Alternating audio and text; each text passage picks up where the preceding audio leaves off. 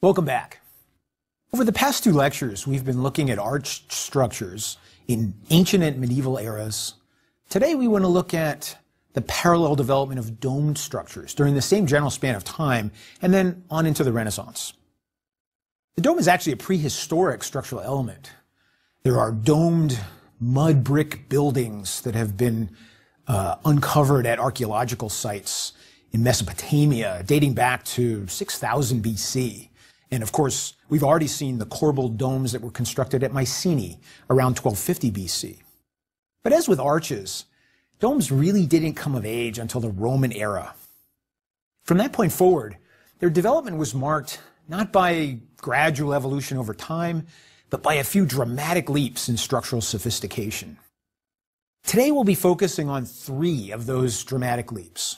And all three occurred in iconic structures that really represent the very best in technological development of their respective eras. The Pantheon of ancient Rome, the magnificent Byzantine-era Basilica of Hagia Sophia in modern Istanbul, and the Renaissance-era dome over the great Cathedral of Santa Maria del Fiore in Florence, Italy. But before we address these specific structures, we need to talk about the dome as a structural element. And first, we really need to talk about some basic terminology. Now, when we look at internal forces within a dome, we're going to need to be able to refer to their principal directions.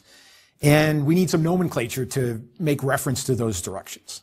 A dome looks a lot like half of a globe. So let's borrow some terminology from our colleagues in the geography department. What we want to do is superimpose a grid of latitude and longitude lines over a hemispherical dome. And just as the geographers do, we'll use the term meridian in reference to a line of longitude, and parallel in reference to a line of latitude. Now we're ready to talk about how a dome actually works as a structural element. Here we have a model of a dome, and I'm going to use this model to demonstrate how very different the behavior of a dome is with respect to those two principal directions. The direction of the meridians, which we'll call meridional, and the direction of the parallels, which we'll call the parallel direction. And again, the behavior is quite different in those two directions. The meridional direction is quite easy. In fact, in that direction, a dome behaves essentially like an arch. When it's subjected to its primary loading, that is the self-weight of the dome tends to flatten out, and those meridional slices behave just like arches in that they flatten and they extend outward on the ends. They undergo lateral thrust in exactly the same way that arches undergo lateral thrust. So you can expect that containing that lateral thrust is going to be an important consideration in the analysis and design of domes. That's the meridional direction. But now in the parallel direction, we have a very different type of behavior. When I apply that same loading, and those meridional slices flatten and spread out, notice that the gaps between the slices get considerably wider. They expand. In my model, that happens because the slices are physically separated from each other. But in an actual dome, that behavior would correspond to tension in the parallel direction. That is, tension around the circumference of the dome. That tension has a name. We call it hoop stress. It's a reference to the iron hoops that are used to hold a wooden barrel together. And it's really a wonderful term because it so beautifully describes the physical phenomenon of hoop stress. Like hoop stress, like a hoop of a barrel, hoop stress in a dome can actually be a very good thing, in that it allows the dome to carry load without any external lateral support. Now, this is the fundamental difference between domes and arches. Unlike an arch, a dome can carry load as a self-contained structural element, but it can only carry load without lateral support if it's able to resist that hoop stress. And since the hoop stress is tensile, that means that the material that the dome is made of has to be capable of carrying load in tension. So that's the good news. Hoop stress is helpful if the dome's made of the right material. The bad news is that ancient Byzantine and Renaissance era domes were all made of materials with little or no tensile strength. The Pantheon's made of concrete. The domes of Hagia Sophia and Santa Maria del Fiore are made of brick. Now, when a dome is made of a material with limited tensile strength, we really can't rely on hoop stress to keep it stable. So the dome has to have substantial external lateral support coming in from all directions, as you see in this graphic. Let's see if we can't replicate this graphic on my physical model by adding that same sort of all-around lateral support to our dome. And to do that, I'm going to use a device called a tension ring, which we'll place over the top of the dome, and which has the effect of containing the base of the dome against that tendency to flatten out, the result of lateral thrust under a load. You might think that this now solves our problem. It'll prevent the dome from expanding laterally. But it really doesn't solve the problem, because when I apply loading to the dome, you'll notice that the base no longer expands outward, but gaps still open up between the meridional slices. So what that tells us is that the tension ring has largely solved the problem of hoop stress at the base of the dome, but it hasn't solved the problem higher up, where we continue to see significant hoop stress occurring at about 1/3 of the height of the dome. Resisting hoop stress is a significant challenge in any dome that's made of a material that has little or no tensile strength, like concrete or brick. And the designers of today's great structures met that challenge in a fundamentally different way in each of the three cases we'll be looking at.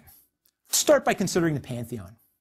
The Pantheon, a temple to all the gods, was built around 126 AD, after a previous temple on that same site was destroyed by fire. It was probably designed by an accomplished Roman engineer named Apollodorus of Damascus, who's known to have designed several other monumental Roman structures that were built around the same era. When we look at the Pantheon from the front, it looks just like a traditional Greek-style temple. But beyond that portico is something very different. The main sanctuary of this temple is a circular plan with an inside diameter of 142 feet. And overhead is an extraordinary concrete dome of that same diameter. At 142 feet, it was by far the largest dome of antiquity, but it was also the largest dome in the world all the way up to the 19th century. Now, the structural system of the Pantheon consists of just two main elements: the dome itself, and then the cylindrical wall, which we call the drum, which supports the dome from below. That drum, the cylindrical wall, is 21 feet thick, and its interior face is punctuated first by the main entrance to the sanctuary, and then by 7 large niches or indentations that are evenly spaced around the circumference of the interior wall. From a structural perspective, those niches are important to us because they represent places where the wall was much thinner than the normal 21-foot width of the remainder of the drum. Now, like Roman arches, the dome was constructed on temporary wooden centering, temporary shoring that held it up while construction was in process. And that centering was used to form the spherical shape of the dome, and it was also used to create those really interesting rectangular indentations on the inner surface of the sphere. Those are called coffers. And finally, the centering was used to form the most distinctive feature of the Pantheon, that circular opening at the very top of the dome called the oculus. Now, in general terms, here's how that structural system works. The weight of the dome, which is considerable, it's about 5,000 tons of concrete, is transmitted in compression from all the way up on top, the oculus, downward along those meridional lines to the base of the dome where it rests on the drum. And the drum then has to transmit the full weight of the dome plus its own self-weight straight downward into the building's foundations, while also restraining that tendency of the dome to expand lateral, the horizontal thrust that we just saw in my demonstration. To make this system work, Apollodorus had to overcome 3 major challenges. First, he had to restrain that lateral thrust. Second, he had to design the dome such that it would be able to carry the hoop stresses that occur about 1/3 of the way up from the base. And finally, he had to devise a way of transmitting all of that weight downward through the drum without crushing the niches, which are located at places around the perimeter of the drum where the walls are considerably thinner and therefore more vulnerable to overstress. Apollodorus handled that first challenge, containing the lateral thrust, first and foremost by making the dome as light as possible. Now, as you can see in this cutaway drawing, the dome tapers significantly. It's 21 feet thick at its base, and it tapers down to only 4 feet thick at the top near the oculus. The oculus itself, as well as those coffers we looked at earlier, the rectangular indentations, further reduce the weight of the dome by replacing concrete with empty space. But perhaps the most innovative aspect of the dome design was Apollodorus' selective use of lightweight aggregate in the concrete. Now, as you'll recall from our lecture on engineering materials, aggregate is just the stone substance that's mixed with cement and water to create concrete. What Apollodorus did in the design of the dome was to vary the type of aggregate in order to better suit the structural purpose of the concrete at that specific location within the dome. The dome was constructed in layers of concrete, and at the lowest layers, all of the aggregate that was used to make the concrete is broken brick. It's very strong, but it's also relatively heavy. Higher up in the dome, the brick transitions to greater use of tufa. That's a porous limestone rock that's much lighter than brick. And then at the uppermost layers, close to the oculus, all of the aggregate in the concrete is an extremely lightweight volcanic pumice stone. Now, both tufa and pumice are nowhere near as strong as brick, but up near the top of the dome, strength really isn't as important as it is down at the base. And so Apollodorus was very carefully tailoring the material to its structural purpose. One modern study of the Dome of the Pantheon concluded that the use of lightweight aggregate alone reduced the stresses in the dome by over 40%. This sort of specialized use of lightweight aggregates, which was common in Roman structures, wasn't used again until the 20th century in construction engineering technology. It's really quite amazing. The design of the drum also reflects Apollodorus' careful attention to the challenge of containing that lateral thrust delivered to the drum from the dome above. That circular configuration of the drum is inherently resistant to overturning, much more so than a column or a flat wall. The walls themselves are quite thick, and you'll note from the cutaway drawing that they extend upward well above the base of the dome in order to increase weight. As we've seen in previous lectures, both width and weight both increase the stability of a structure against overturning. Apollodorus handled the challenge of transmitting vertical load downward through the drum by using a device that we've also seen in previous lectures, the relieving arch. Here you see the relieving arches. If you look closely, you can see them on the surface of the outer walls of the drum of the Pantheon. What you can't see is that these relieving arches are located at the same locations as the niches are on the inside of the building. So these are the areas where the exterior walls are actually much thinner than 21 feet, and the relieving arches channel that tremendous weight of the dome safely around the niches and then directly down to the building foundations. And how did Apollodorus handle the hoop stress in the dome that occurs at a maximum of about 1/3 of the way up from the base? Well, what he did was to add extra weight to the lower portion of the dome all the way around the outer perimeter to prevent that bulging effect that we saw in my earlier demonstration. In this 3D model of the Pantheon, you can see that added weight of concrete in the form of those stepped rings that are provided around the outer circumference of the lower third of the dome. These provide the stabilizing function of closing up the gaps that you saw forming between those meridional segments in the demonstration that I did a little bit earlier. Now, before we leave the Pantheon, I've got to answer that question that's been on your mind for the past several minutes. How does the oculus work? And after all, if each meridian in a dome behaves just like an arch, then how can these arches be carrying load when their keystone is missing? Well, to understand the answer to this question, you need to look at the dome not as if it were a two-dimensional arch, but rather as a full three-dimensional structure. If you look closely on this model, you'll see that the outer perimeter of the oculus is reinforced with a ring of bricks called a compression ring. The compression ring is really fundamentally a three-dimensional keystone that just happens to be hollow in the middle. It's really a wonderful detail that reflects a keen understanding of the mechanics of a dome. Clearly, Apollodorus of Damascus knew what he was doing. Now, let's journey east to Constantinople, modern Istanbul, where we'll find Hagia Sophia, the Church of Holy Wisdom, the world's finest example of Byzantine architecture. Hagia Sophia was constructed on order of the Emperor Justinian in 532 AD. When he consecrated the building 7 years later, Justinian proclaimed, "Solomon, I have outdone thee." Now, Byzantine emperors have never been known for their modesty, but in this case, Justinian might just have been right. After all, Hagia Sophia was not only the world's largest cathedral at the time it was opened, it was still the world's largest cathedral 1,000 years later. The heart of this structure is its central dome. At 102 feet in diameter, it's somewhat smaller than the dome of the Pantheon, but it's raised considerably higher above the floor. Amazingly, as you can see in this image, the dome is ringed by 40 windows placed around its circumference, precisely where the need for structural strength is the greatest. This unique feature was achieved by using these heavy meridional ribs that you can see running radially from the top of the dome all the way out to its base.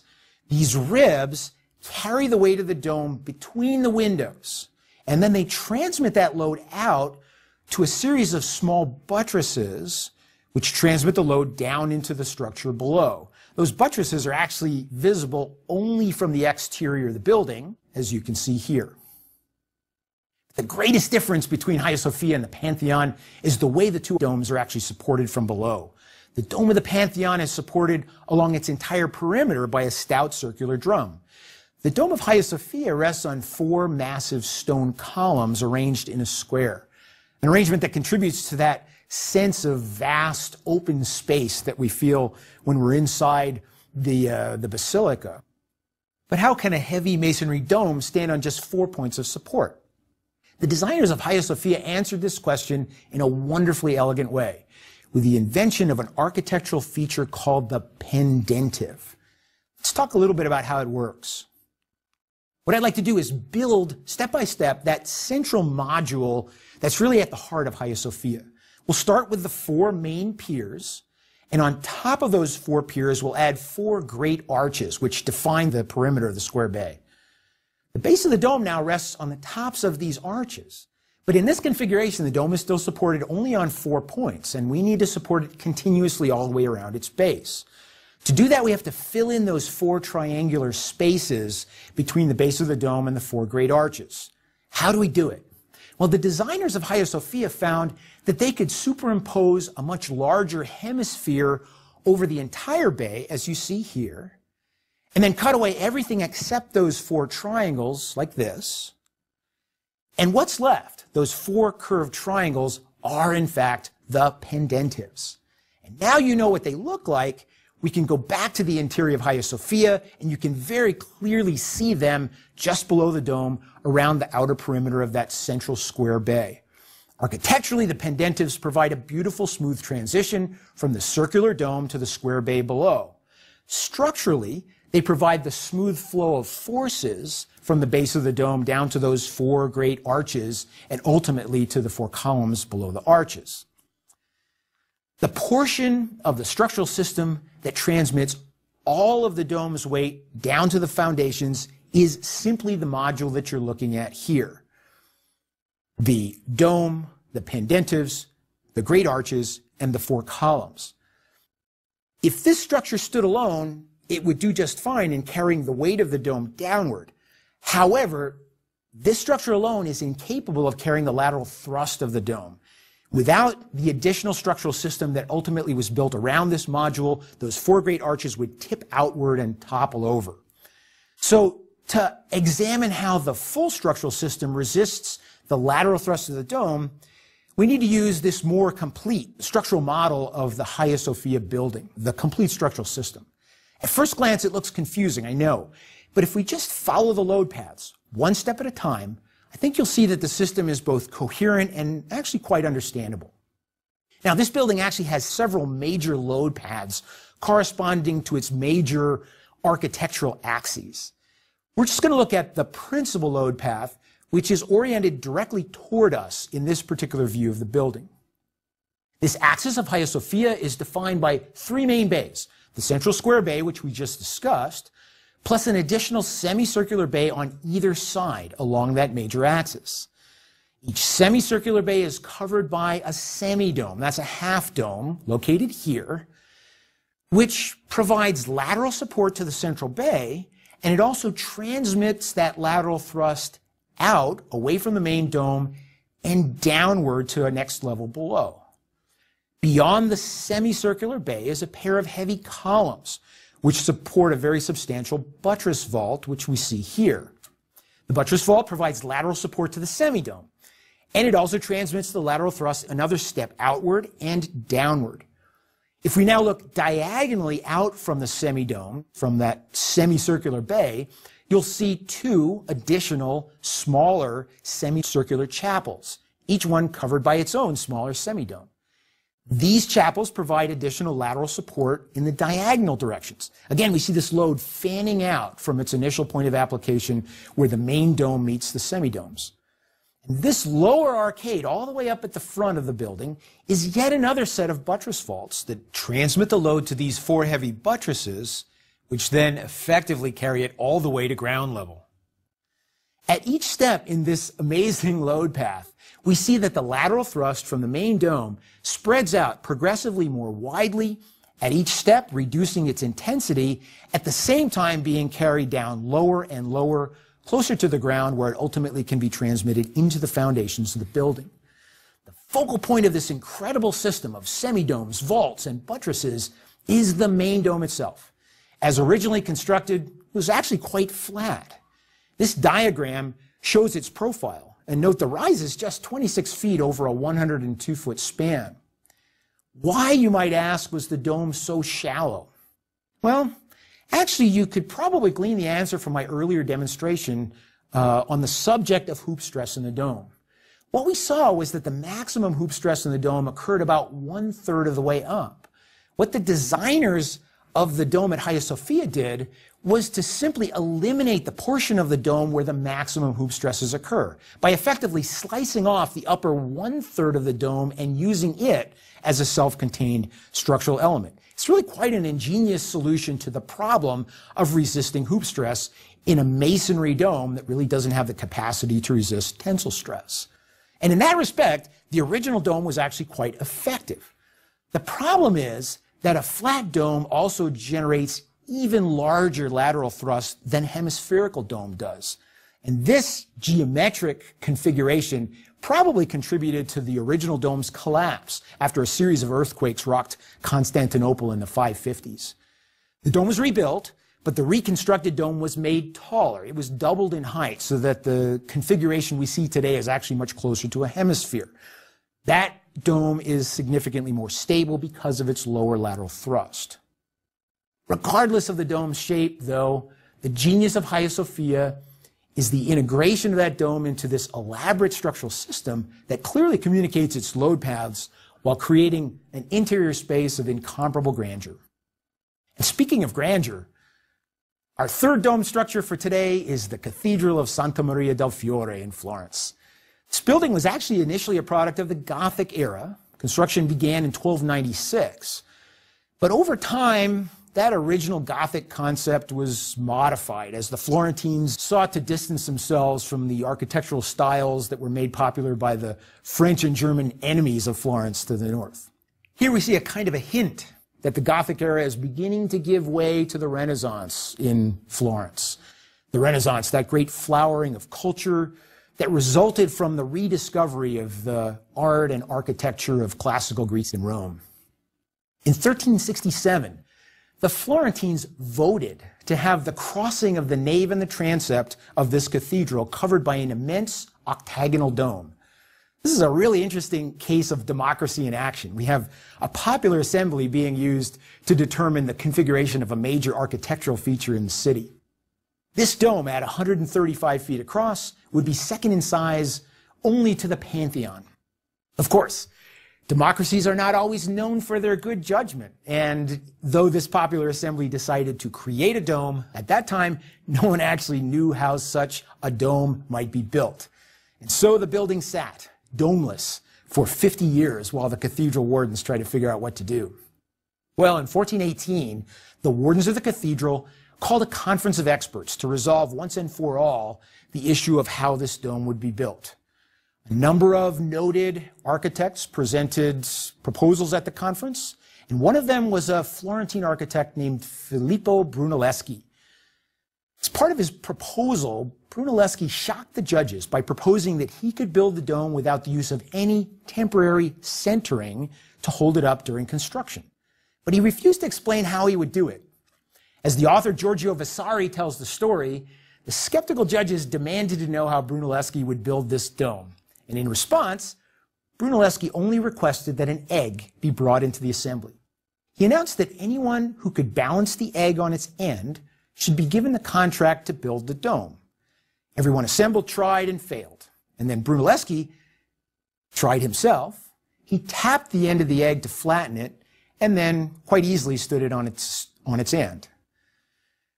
The observers cried foul, saying that they could have solved that problem if they had only known that they could flatten the end of the egg. And Brunelleschi replied that if he revealed his plan for building the dome, all of them would know how to do that as well. Having brilliantly secured his intellectual property rights, Brunelleschi won the contract. And from 1420 until his death in 1446, he built this great brick dome, finishing everything except the decorative stone lantern on top. Designing the dome, Brunelleschi faced 4 unique challenges. First, he had to build the dome on top of a 30-foot tall cupola, or tower, which made it particularly vulnerable to instability caused by the lateral thrust of the dome. Second, the dome would be octagonal in plan rather than circular, as all previous domes had been. Next, they would have that heavy stone lantern on top, an interesting structural challenge.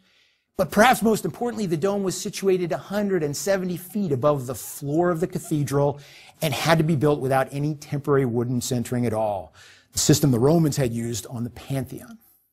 Brunelleschi's solutions to these problems were as ingenious as they were effective. First, he used a tall profile, seemingly Gothic in appearance. Recall that the flat dome at Hagia Sophia generated more thrust than a standard hemispherical dome. Brunelleschi's tall profile generated significantly less thrust and therefore was more stable under load and better capable of carrying that heavy stone lantern. Second, Brunelleschi used 2 thin shells rather than a single solid monolith. And he tied those 2 shells together with a grid of 24 ribs in the meridional direction and an additional 9 horizontal or parallel ribs. The horizontal ribs were arched, as you can see here, so that they effectively formed a circular ring embedded inside those 2 octagonal shells. Through this configuration, Brunelleschi effectively overcame the problem of the octagonal shape by embedding a circular dome completely inside of the exterior octagonal shell.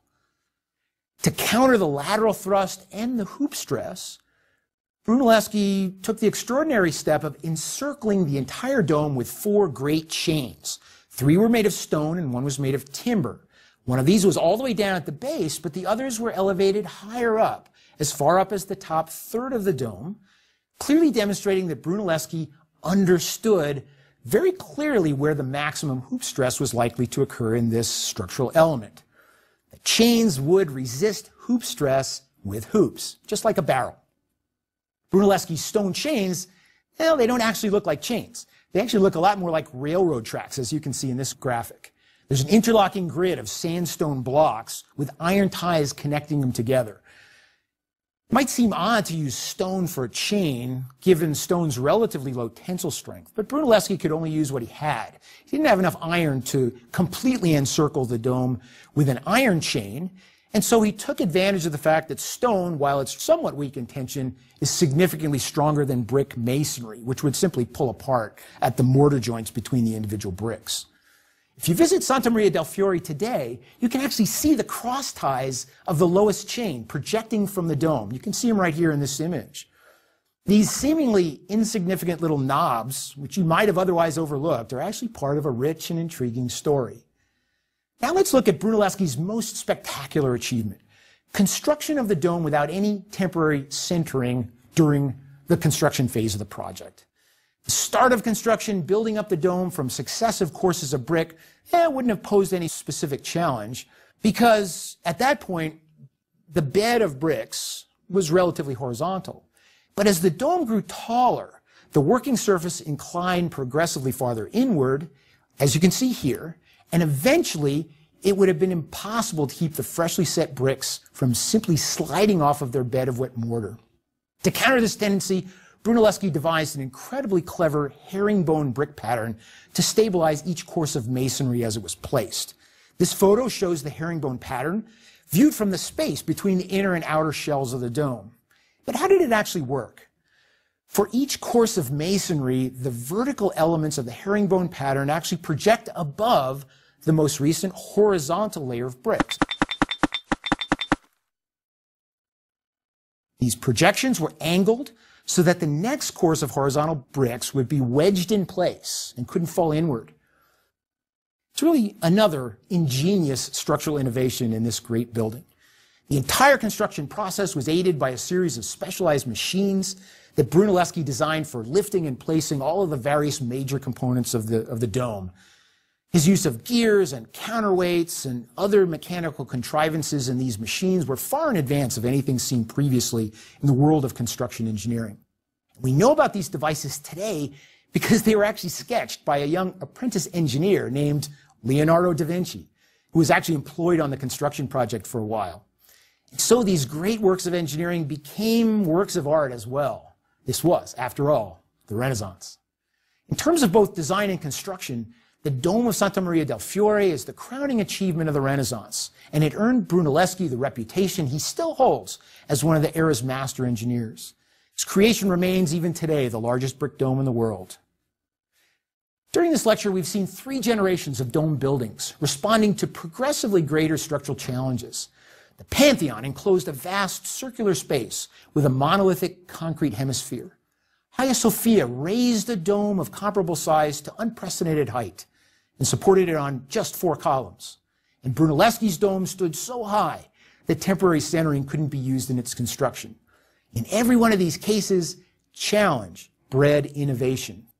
And in every case, we saw architectural features that can be attributed directly to structural purpose. In the Pantheon, the coffered ceilings and oculus. At Hagia Sophia, the pendentives, the semi-domes and vaults. And in Brunelleschi's dome, that seemingly Gothic profile used for a Renaissance era structure. Other features that might previously have seemed mysterious can now be directly attributed to structural purpose. These include those relieving arches on the outer walls of the Pantheon and the visible ends of the stone chains at Brunelleschi's dome. Once again, form follows structure, and seeing structure allows us to understand these buildings in a far more comprehensive and rewarding way. During these past 3 lectures, we've traced the development of arches, vaults, and domes in the era of empirical design. Next lecture, we'll see how the design of arch structures was affected by the introduction of a fundamentally new structural material, iron, and the advent of scientifically based design methods. Along the way, we'll explore the reasons why great structures just keep on getting greater. Thank you.